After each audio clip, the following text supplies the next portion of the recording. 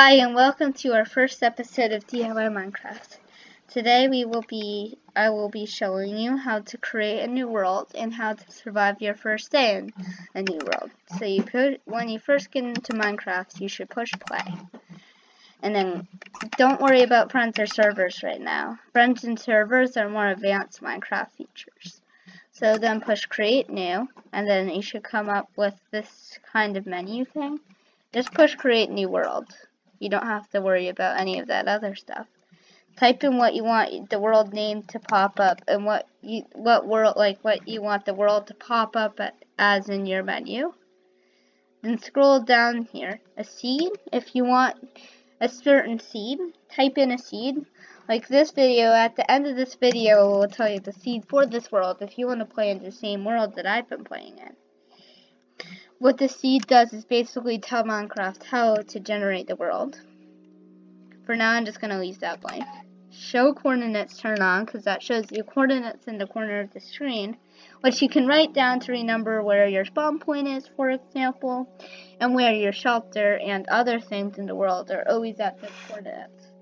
Sort of like something that happens during the day. And then go to multiplayer. You can disable multiplayer game if you don't want anyone to play with you. I'll keep it enabled because we might later in here, we might invite some of my friends in here. Visible to LAN players. If you don't want people to join from Wi-Fi, disable that. But usually you want to keep most of these enabled. And then Microsoft account settings. If you want them to be able to join from invite only, friends only, or a friend can invite a friend.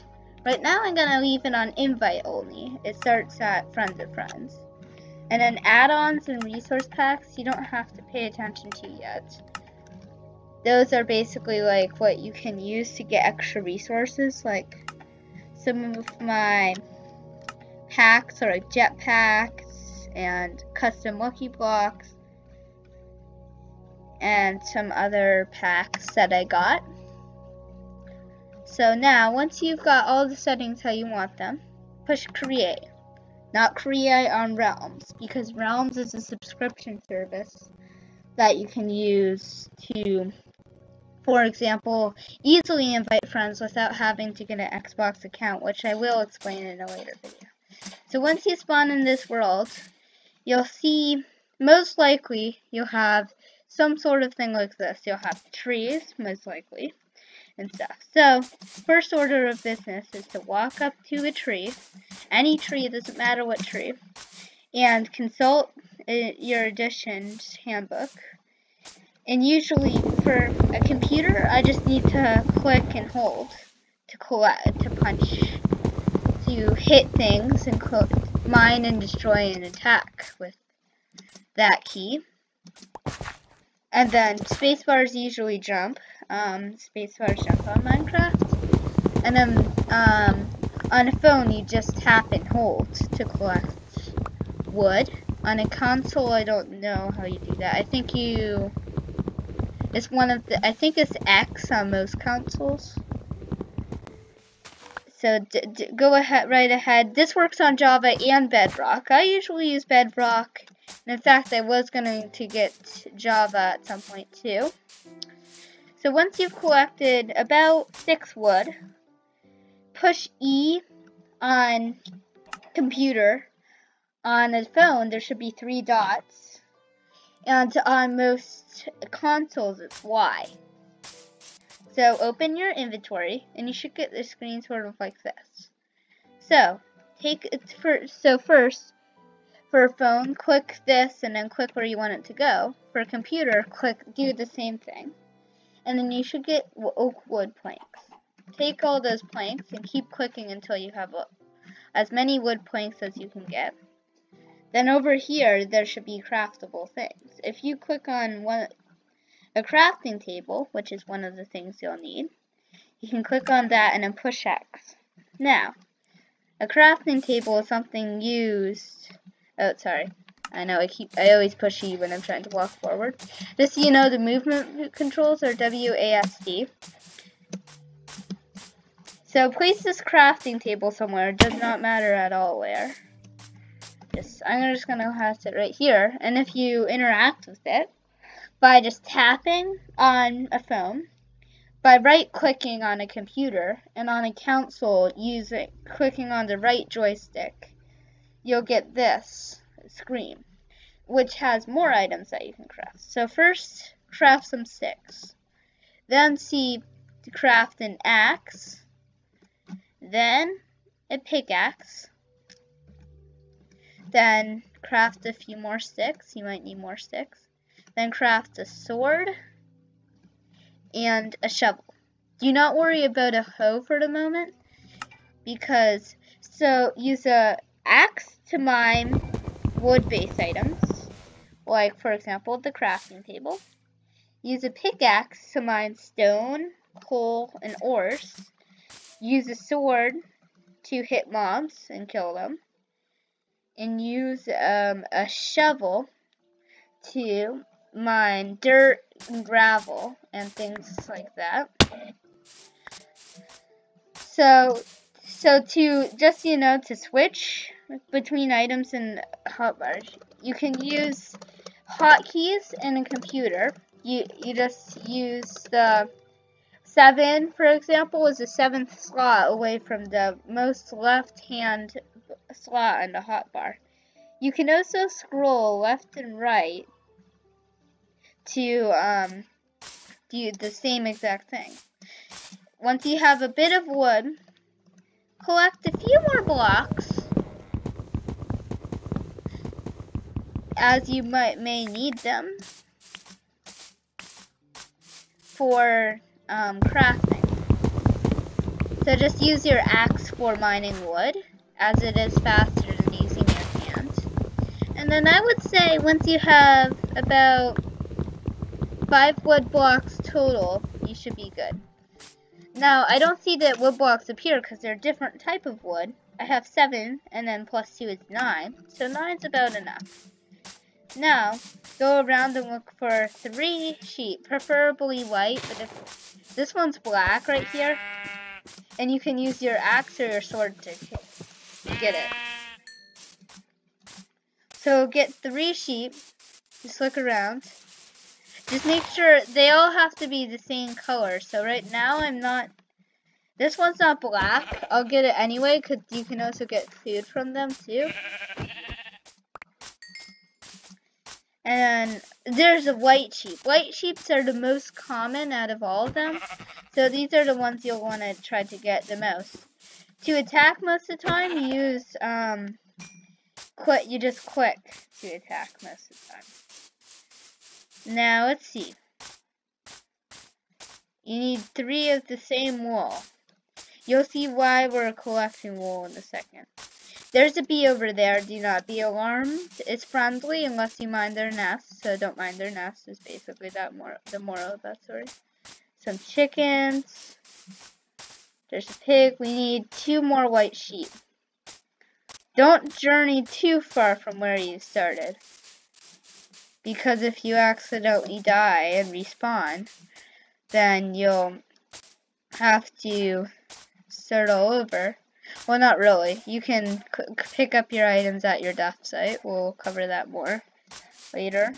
And also, you can sprint on I don't know how, on a console, it's faster than just using W. For a computer, use Control to start sprinting. For a console, push the joystick forwards 2 times in quick succession to go forwards. And for a phone or a pocket, a device, push the forwards button twice in quick succession. And then you should be going faster than you normally will. Here's the downside though. There's this hunger bar, which is those like food points in the side of the screen. That's the downside, is because those decrease when you sprint that fast. So anyways, you don't want to spend too much time out here. So now let's use a shovel. And just use your shovel and mine the blocks into like a shelter sort of thing. you'll see why you need a shelter is because there's usually mobs. If you come across one of these blocks, use a pickaxe to mine it. Pickaxes mine these stone blocks a lot faster, and stone is more useful than wood. I'll go over some stone recipes in a minute. Oh, and also if you break out the top, you will in your inventory, every time you break dirt, you'll have some of that. So you can put it in your hotbar, then push the hotkey for the dirt, place it in the spots where it grew, and then you'll be good. So now let's take out a crafting table's in the second slot. Let's take out the crafting table. And we need 8 blocks of cobblestone. You get this from mining stone. So this floor right here is granite. So this right here is stone. Right next to my crafting table, that's actually stone. So I'm gonna actually mine around my crafting table and get some of this stone. Oh, there's more stone right here. And maybe we'll mine down a little, and then we'll replace those blocks with some dirt instead, so that we still will have a floor right there. This one won't be. Okay, so now let's check in here. We have 9 cobblestone, which means we can make this furnace. Take out the furnace and then put it in your hotbar, and then place it like that. Well, for some reason I can't. Oh my gosh. Well, not like that. Make sure you don't place it like that because it's supposed to have a texture that I did not place. See, it should look like that if you placed it right. Now, in my inventory, put some logs on either side of those squares, and it should make the room look brighter all of a sudden. Make some doors, you'll see. So now go outside your shelter. I'm gonna also increase it a little bit. And use these doors and place them from the outside of your shelter. Now the sun's setting. If the sun's setting, that means you should go outside and close the door behind you. Oh, it looks like our furnace is done, which means we have 2 charcoal. Interact with your crafting table and make some torches. Place them on the walls of your shelter. Now, you should be pretty good for tonight. If you did manage to find 3 wool, then let me just show you what you should do. You should search bed, and then you'll be able to make a color of bed out of the wool that you found. So if you have 3 black wool, make a black bed. If you have 3 gray wool, make a gray bed, light gray. If you have 3 light gray wool, make a light gray bed. And most commonly, you'll probably have 3 white wool, so make a white wool bed. Okay, thank you for watching today's episode. Thank you for watching, and please stay tuned for the next episode, which will be in a few days. Just one more thing before we leave today. See this molten? Place it in there. You should smelt this because your hunger bar, which is the thing, in the top left corner, well, sort of the top left corner, it appears right over that green bar over your hot bar, and it looks like turkey on a stick. To restore that, take some cooked meat, like cooked molten, and use it and then you right click on a computer or use, like, you know what I mean by that. And you should eat it, and it will restore that hunger bar. Why you want to keep your hunger bar full is because if your hunger bar is not full, you won't restore health. And if your hunger bar is lower than half, then you can't sprint either. So, bye for today. That was today's episode. Thank you for watching. Thanks for watching today's episode on how to survive your first night and create your first world. Thanks for watching. Bye.